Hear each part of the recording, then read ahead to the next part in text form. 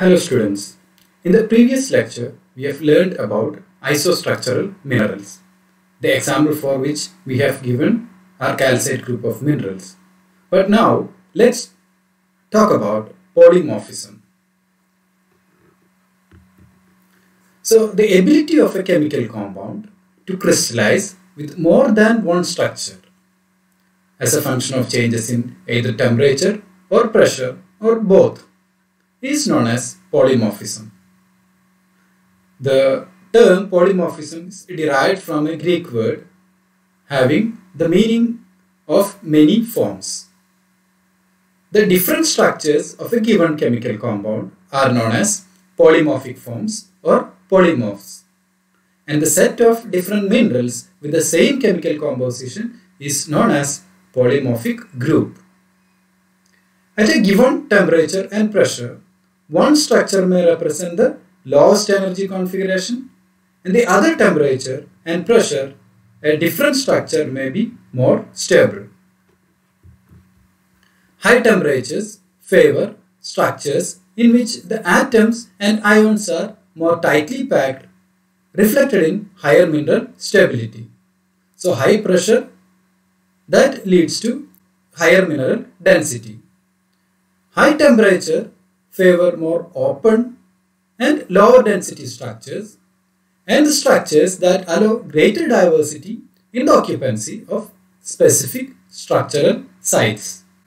Because different polymorphs of the same substances are stable under different set of conditions, the presence of a given polymorphs in a rock may indicate something about the condition under which the rock was formed or which it has been subjected to during the formation process. Here I have shown a stability relationship of SiO2 polymorphs, which are named as different terms. So in the x-axis you can see that pressure is shown in kilobars, and in the y-axis what we have shown is the temperature in degrees Celsius. From this you can easily make out the low temperature high pressure polymorph of silica, that is SiO2 or quartz, is stishovite. The intermediate pressure temperature variety of silica is zoisite, whereas the low temperature and low pressure variety of quartz is, we call it as low quartz, and the high temperature low pressure silica is termed as tridymite and cristobalite. So these are different examples for polymorphs as a function of the pressure and temperature. There are different types of polymorphism. 4 different structural relationships between polymorphic forms are named as reconstructive polymorphism, displacive polymorphism, order-disorder polymorphism, and polytypism. So when we consider the reconstructive polymorphism, conversion from one polymorph to other involves a major reorganization of the crystal structure. The chemical bonds that hold one structure together must be broken so that atoms or ions can be rearranged and bonded into a new structure. In reconstructive polymorphs, it need not have symmetry or structural elements in common, although the fact that polymorphs have identical chemical composition, and that may in turn lead to some structural similarities. The relationship between the two carbon polymorphs is a typical example for reconstructive polymorphism.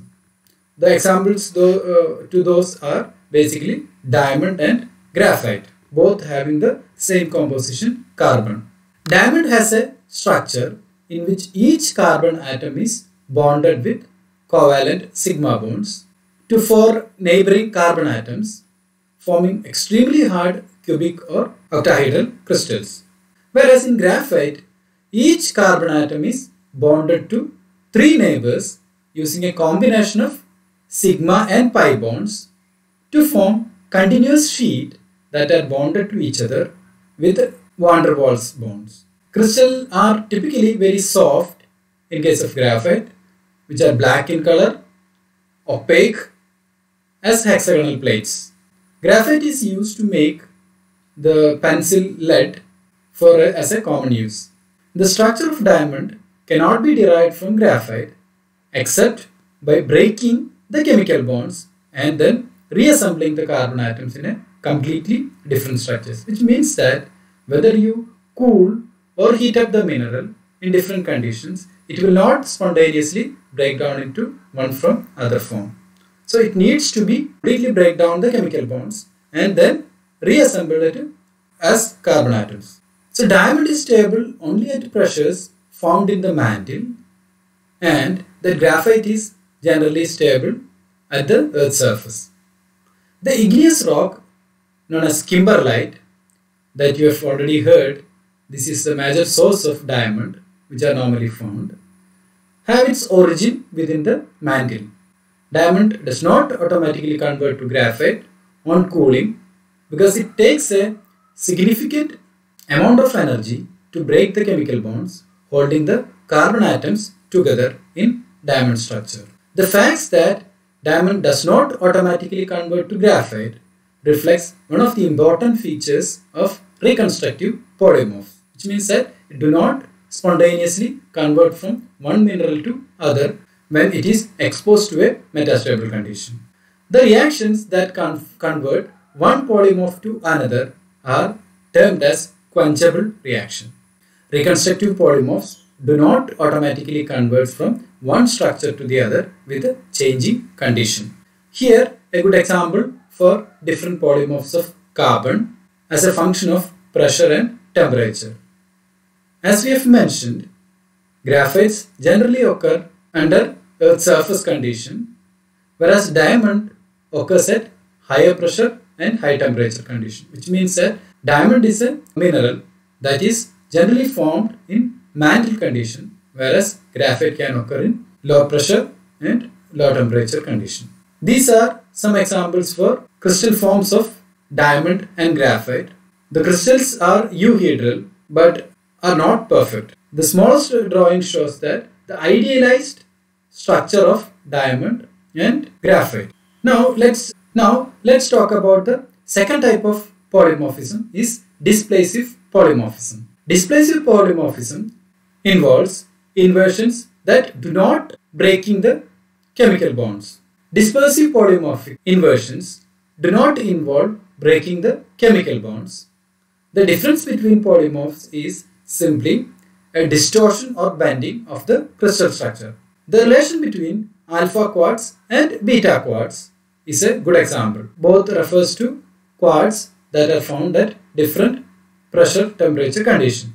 At 1 atmospheric pressure, that you take the pressure as a constant, the beta quartz, which is also called as high quartz if you recall from the figure, is stable above 573 degrees Celsius and has a structure consisting of framework of silicon tetrahedra that includes 6-fold symmetry. On cooling below 573 degrees Celsius, the structure undergoes an immediate unquenchable conversion. In our previous case, the conversion should have been quenchable, but here the type of conversion is unquenchable, and it is converted to alpha quartz, which is called low quartz when it is cooled to a temperature less than 573 degrees Celsius, and in which the spirals become distorted to assume a 3-fold symmetry. In case of high quartz, that is beta quartz, it was 6-fold symmetry, whereas in case of alpha quartz, it has become 3-fold symmetry when the mineral was cooled to less than 573 degrees Celsius. Every time the sample is heated or cooled through the inversion temperature, the structure distorts from one structure to the other. The inversion is not quenchable, as I have already mentioned. High temperature forms typically have higher symmetry than low temperature form. If you see the relation between the symmetry, the higher temperature minerals are characterized by higher symmetry than lower temperature polymorphs. The crystal shape of the high temperature polymorphs will be retained on inversion to the low temperature polymorph, though the internal strains in the crystal lattice may lead to the formation of transformation twins. So that we will be discussing later about the twin crystals and how they are formed. They are nothing but segments of crystal with different crystallographic orientation. Two or more crystals, they join together and form a new crystal. Now let's discuss about the third type of polymorphism, that is order-disorder polymorphism. With the order-disorder polymorphism, the mineral structure remains more or less same, but the change in the cation distribution within structural sites. If two cations X and Y can occupy two equivalent structural sites, that is A1 and A2, the structure is considered disordered if there is an equal probability of finding X in A1 or A2.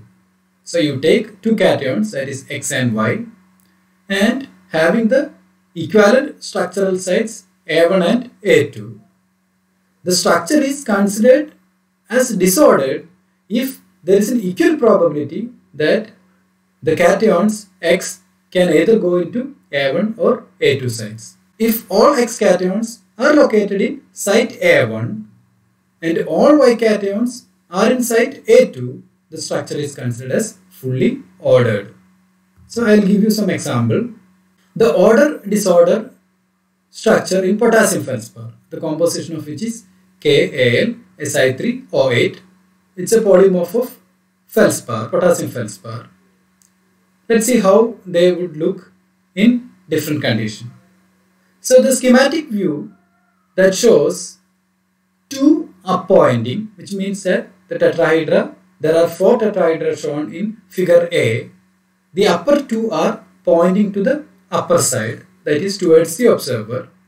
The lower two, which is represented by the dotted line, that is pointing away from the observer. So that means two up-pointing and two down-pointing tetrahedrons that contain 3 silica and 1 aluminum.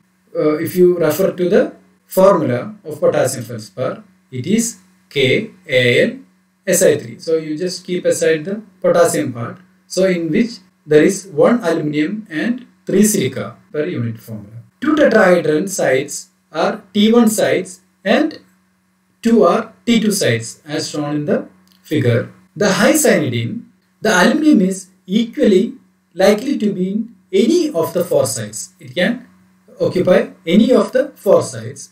So on an average, if you divide 1 into 4 equal parts, then you will have 25% of aluminum in 4 of those tetrahedra, which have the same probability to distribute among each of the T1 or T2 sites. So maximum microcline, on the other hand, aluminum is preferably placed in one of the tetrahedral sites, that is T1 site, and silica occupies the other 3 sites. This causes a distortion to the structure and reduces the symmetry from monoclinic to triclinic.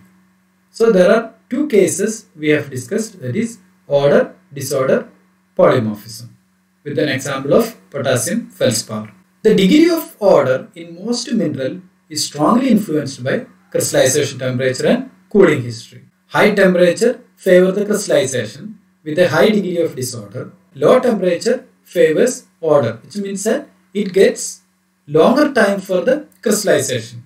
Slow cooling allows time for ordering to occur, which means that on the other hand, rapid cooling prevents from the crystallographic ordering.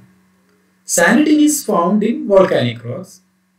Volcanic rocks are those rocks which are found on the surface of the earth, which means that they are subjected to sudden change in temperature when they are exposed to surface condition. So which combine high temperature and rapid cooling. So in case of sanidin, which is found in volcanic rocks, they are combined with having high temperature and rapid cooling, which may show obvious disordered structure. Whereas potassium feldspar in plutonic igneous rock initially crystallizes as sanidin, but slow cooling over the time allows ordering to occur. Deep-seated intrusives usually have sufficiently slow cooling to allow extensive ordering so that it may contain mostly microcline, which is an ordered polymorph of potassium feldspar. Here are some examples of polymorphous mineral. You can see For carbon, diamond and graphite is a polymorphic mineral. The difference between diamond and graphite is diamond occurs as isometric mineral, whereas graphite occurs in hexagonal system. In case of iron sulfate, that is FeS2, two minerals having a polymorphous form, that is pyrite and marcasite. One in isometric system and another one is in orthorhombic system. If you see, that is calcium carbonate, you have calcite and aragonite. Both are polymorphs of calcite. You have rhombohedral system for calcite and orthorhombic system for aragonite.